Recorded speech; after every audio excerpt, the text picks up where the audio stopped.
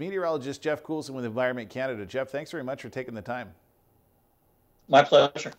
Jeff, just want to look ahead to what we are expecting for March. We're seeing a bit of an up and down right now, warm and cold, but hearing it might be a bit warmer than usual. Can you kind of lead us through that? Yeah, we're seeing a pretty dramatic shift in the weather pattern from the cold temperatures that a lot of Ontario experienced during the month of February. In fact, not even just Ontario, but a good chunk of North America was colder than normal. Radical shift in that pattern, and it really looks like it's going to peak next week. So from roughly March 8th to the 15th, a lot of the models are coming into agreement saying we're looking at much above normal temperatures for that week, though it may be a little wetter at times, especially towards the end of that period. So in terms of how this usually looks in the spring weather, is this normal, or is this an abnormal situation for our moving into spring?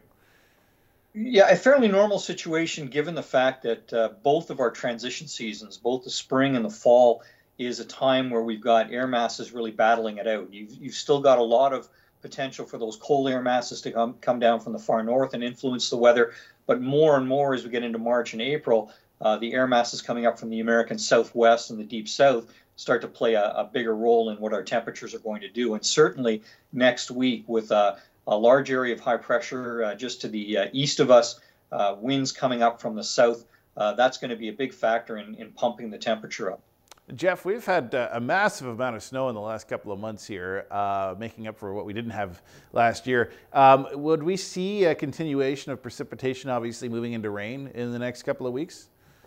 I think the concern, yeah, so for next week with the milder temperatures, it looks like most of the precipitation will be in the form of rain, perhaps a mixture of rain and snow in the overnight or early morning hours. And then later on in the month, we are expecting temperatures to get back to more seasonal values. And so that again brings up the possibility of more in the way of snowfall.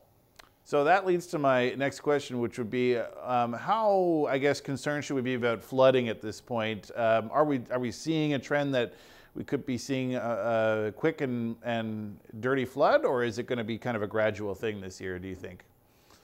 I think it's a little too early to tell. We know from past years' experience that it tends to be the month of April where the large-scale flooding concerns tend to really arise, and we do get the snowpack melting. We perhaps get rain adding into that. As we go forward over the next couple of weeks, certainly we're going to lose a chunk of the snowpack next week with those milder temperatures and some rainfall. But then with seasonal temperatures coming in after that, perhaps to finish off the month, that may slow the process down a bit, only then to go back into it in April when we are expecting a return to above seasonal temperatures. So I think it's probably going to take another couple of weeks before we get a better handle on what potential flood season we could be dealing with. Fantastic. Well, hoping for more warmer weather here again. Jeff, thanks very much for taking the time. Always appreciate it. My pleasure. Thanks for having me.